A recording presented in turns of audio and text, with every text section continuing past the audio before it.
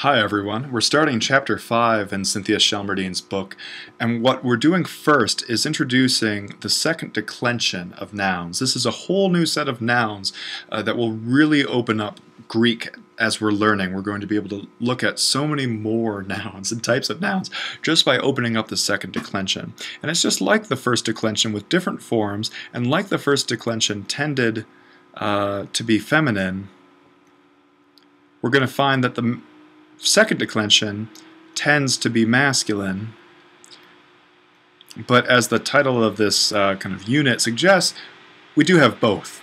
And just as there were masculine nouns of the first declension, we're going to see some of these feminine nouns of the second declension.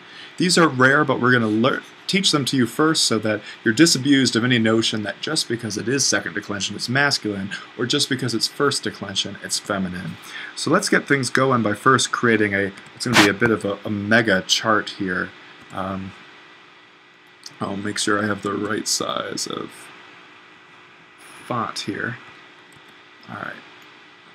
This isn't working. Okay, here we go. I've got my pen together now. So let's start by creating this mega chart.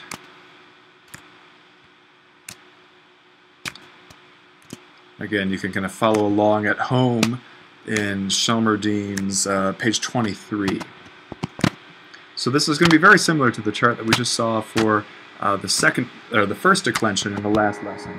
So we're going to further break this thing up into singular and plural, and then our usual nominative, genitive, dative, accusative, and vocative, and again, ng-dav again down here. And then we're going to write both the article. This is just for practice as much as anything. But this is going to be masculine over here that we're dealing with. This is the more typical form. And then also the feminine over here, which, though rarer, still happens, and it will be worth knowing. So we have both the article, and then we're going to have the word itself in both cases. Cases, good at ha. And then also we're going to talk about the endings that are being deployed. So let's get a bright color. Let's get a manly blue or something going on. I don't really buy those gender colors, but we'll play with it right now. It'll be useful. So what were those articles again of the masculine sort? So we had ha. It's going to be a little bit too dark. Let's get a baby blue. So we had ha, and then to. Remember that only the nominative is both without a ta and without an accent. And then over the genitive and dative, we have circumflexes and ton here. Although, actually, I should go back and make this accent grave, because it's going to be followed by a word. And then vocative, again, remember that this is not an article, but we're going to use it o. And then the plural, hoi, tone, tois, tous. Again, we'll do that grave accent, and then again o, but with the caveat that it's not really an article. And then the word that we're going to use is actually word. I now see what I was doing wrong. We're going to want to make this island. Alright, so word, but this will be familiar to some of you. Logos, big word, can mean a lot of things. Word, speech, reason, rationale. We're just going to say word for right now. So ha logos is the word. Accent on the penult. And then we can just kind of go through here. And we're going to be following basically what we have for the article. We saw that already with the feminine, that the article tends to mirror the standard form of the masculine word. So logu, again, this is a short omicron, as it has to be, but the accent stays there. Logo, and then log on, as you would to an internet website. And then in the vocative, that omicron sigma becomes just a short epsilon. I mentioned that in an earlier lesson. Remember that something in the feminine first declension, or the masculine first declension, neas, when we had that in the nominative, we saw that the vocative became nea, ni, a, short alpha. This is the same sort of process. We have in the first declension we have this alpha sigma that becomes a short alpha. Here we have an omicron sigma and it becomes another short syllable or short vowel, the epsilon. So o loge, o word. That probably doesn't come up that much in Greek, but we're learning it anyway. And then here we go, hoi logoi, the words, tone, logon, and this is very important. Remember how in the feminine, anything, if we had tone, let's do koraon.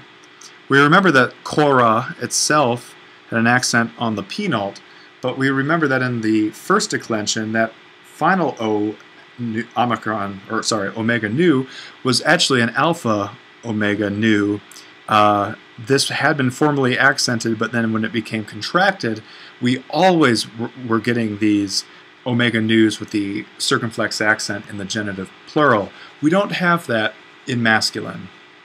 The accent stays where it wants to stay. So that's somewhat of a good thing. It can be a little bit frustrating. This accent will move around. It's not as predictable as the feminine form, but that's fine. So hoi logoi, tone logon, tois logois, and then tus logus. Very regular. And then again, remember that rule that in the plural, nominative and vocative are always identical. So that's easy. So logoi, o logoi, o words. That actually does come up sort of in an Aristophanes play where two speeches, one good and one bad, are both personified. So you can imagine some of these vocative expressions even towards something as strange as something like a word. Alright, so let's go into a pinkish color now, and let's do the feminine side, again of the first declension. But for the article, we're just going to be going back to that paradigm we already know. He, tes, te, tain, oop, I don't know why I started writing it there, tain, and then, again, there's no vocative article, so we're saying toe as a placeholder. Then the plural, high, tone, tice, toss, long alpha, and then O again, in parentheses. So now we're going to get to a noun that is of the second declension but is feminine, and that noun is going to be Nessos, which means island. If you know the Peloponnesus, of the Peloponnesian War, it's Pelops's island is what that means. So what we're saying there is that it's a, if you know the kind of map of Greece, we've got it going down. This is not the best Peloponnesus, but here's Athens, here's Sparta, here's the rest of the Balkan Peninsula. This is what's called the Isthmus, right? That's where Corinth is. Basically, if you were to put a canal through there, you have made this island of Pelops truly an island. Really, right now, it's just a peninsula. But that's Nessos in a nutshell. So Nessos, let's look what we have here. We have the accent wants to fall on the penult. And here we have a short omicron sigma ending, so this long eta that's just part of the word has to become a circumflex. But let's move into the genitive, nesu. So again, this is much along, well, this is the genitive singular form we've seen so far for both masculine first declensions and now second declensions. But then that's a diphthong, so this becomes a accented with an acute. Now we can also move to the dative, neso. So again, we're following this more masculine pattern here, even though it is a feminine noun. And we'll also see this here, nason. Again, the accent goes back to a circumflex before the short. And then, just like logos, we're going to get a short epsilon, oh, island. Plural. So we're going to be continuing along. We'll see that in everything, this feminine form looks just like the masculine form, but with a different article. This is different from masculine nouns of the first declension, where we had some items that looked somewhat more masculine. We had this ooh finish, not an ace finish, but then everything else went feminine. Here we'd see a persistence of these typical masculine endings that we know both from a word like logos, but also from the masculine definite article. But anyway, getting back to nasoi, remember that this is one of those diphthongs that at the end of the word it becomes short, so that remains in a way a circumflex accent. Tone nason, sorry, I don't need to rewrite the definite article there. Again, this isn't the first declension. We're not going to have to automatically put the accent there. If the accent naturally fell over the omega, it would be circumflex. But as it is, that accent wants to fall on the penult, on the eta, so that's actually an acute accent here. Again, the difference between masculine, or second declension nouns and first declension. First declension, you always have the circumflex over the omega. Second declension, sometimes. And in both of these cases, no. So now we get into nasois. This is a diphthong, but it's protected by that S, so that stays long. Acute accent. And then same nasus, long, so that stays in acute. And then, as always, nominative and vocative plural endings or plural forms are identical. So nasoi. So let's look at our endings. I say endings, but really we only have one type here. So we're going to have omicron sigma, omicron upsilon, omega with the subscript iota, omicron nu, and then epsilon, oi, own, ois, us, and then again, just because it's equal, oi. So what we have going on here is a little bit easier than the first declension, but what's going to be tricky is you look at something like nasos, and throughout it looks identical in terms of its endings to logos. There's no way to know that this is a feminine second declension noun, except for its dictionary entry and that it will become paired with these articles. So whereas, neanias didn't look like any feminine first declension that we knew.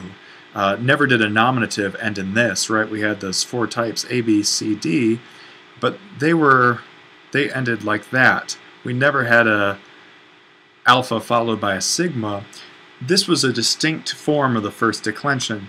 Here in the second declension, morphologically, in terms of their form, there's no difference between masculine and feminine.